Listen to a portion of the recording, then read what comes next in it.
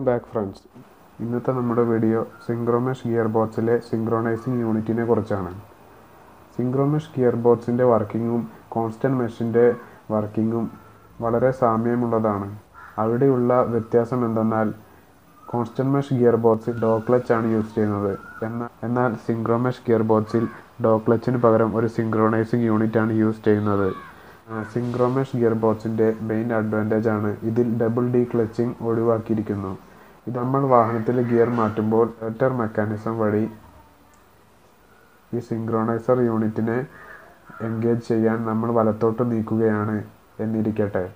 അപ്പോൾ സിങ്ക്രോണൈസിംഗ് യൂണിറ്റിലെ female frictional കോണും ഗിയറിനോടൊപ്പമുള്ള മെയിൽ ഫ്രിക്ഷണൽ കോണും തമ്മിൽ ഒരു ഫ്രിക്ഷണൽ ഫോഴ്സ് ഉണ്ടാകുന്നു. ഈ ഫ്രിക്ഷണൽ ഫോഴ്സ് ഷാഫ്റ്റിൻ്റെ വേഗതയും എൻഗേജ് ചെയ്യാൻ പോകുന്ന ഗിയറിൻ്റെ വേഗതയും തുല്യമാക്കുന്നു. അങ്ങനെ നമുക്ക് ഈസി ഗിയർ എൻഗേജ്മെൻറ്റ് സാധ്യമാകുന്നു. ഡബിൾ ഡി ക്ലച്ചിങ് എന്താണെന്ന് അറിയാത്തവർക്കായി constant mesh gearbox and double D clutching എന്ന വീഡിയോയുടെ ലിങ്ക് ചുവടെ കൊടുക്കുന്നു. സിങ്ക്രോമെഷ് ഗിയർബോക്സിൽ സിങ്ക്രോണൈസിംഗ് യൂണിറ്റ് ഉപയോഗിക്കുന്നത് കൊണ്ടുള്ള മറ്റ് അഡ്വാൻറ്റേജസ് എന്തൊക്കെയാണെന്ന് നമുക്ക് നോക്കാം. Easy engagement. സിങ്ക്രോണൈസിംഗ് യൂണിറ്റ് നമുക്ക് ഈസി എൻഗേജ്മെൻറ്റ് സാധ്യമാക്കുന്നു. Less noise. സിങ്ക്രോമെഷ് ഗിയർബോക്സിൽ നമുക്ക് കുറഞ്ഞ ശബ്ദത്തിൽ ഗിയർ ചേഞ്ച് ചെയ്യാൻ കഴിയും. സിങ്ക്രോമെഷ് ഗിയർബോക്സിൽ കുറഞ്ഞ വൈബ്രേഷനാണ് ഉണ്ടാകുന്നത്. സിങ്ക്രോമെഷ് ഗിയർബോക്സിൽ കുറഞ്ഞ ലോസുകളോടുകൂടി നമുക്ക് പവർ ട്രാൻസ്ഫർ ചെയ്യാവുന്നതാണ്.